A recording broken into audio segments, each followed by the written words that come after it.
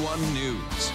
Welcome back. The season of Trotter begins next week, a show on YouTube and Amazon Prime. It's video that combines travel and food, and the host, Mark Felice, leads viewers on a journey through Europe and all of the culinary culture and adventure that comes with it. So we've got Mark here in studio just before that season premiere, and you start episode 1 out in Switzerland. That's right. How was it? It was great. So we had an amazing fondue experience.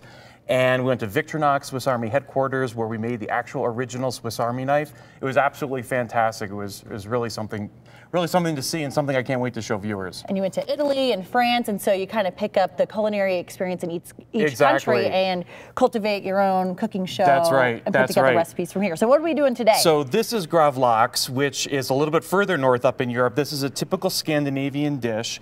It is a salt and sugar cured salmon, and it's similar to lox, except gravlax uses a lot of spices. That is the key difference in how you make lox. But the process is pretty similar. It is not smoked. It is absolutely cured. So you want a nice sushi grade, if you can find it, salmon. This is a Norwegian salmon, and to make it, we're simply gonna cut the tail end off here. This is always great to make a little portion for yourself.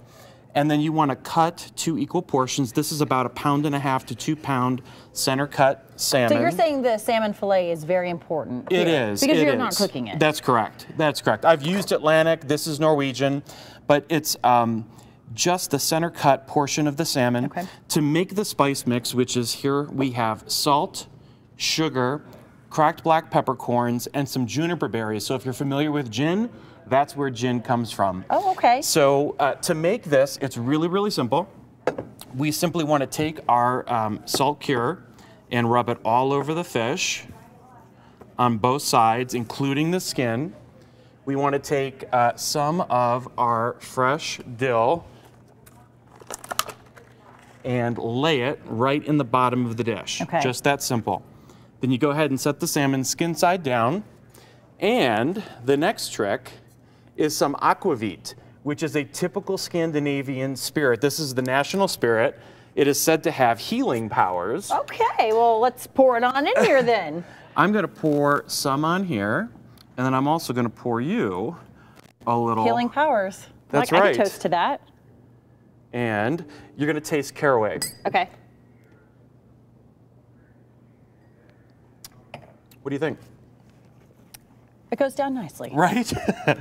Not too bad for the morning, right? Yeah. And then what you simply want to do is you've got the aquavit spirit on here. We cover it with more salmon. We take our salt cure here. We put it on top. Nice blend of flavor here. Isn't it? And then I'm going to just, excuse my reach there. Go right ahead.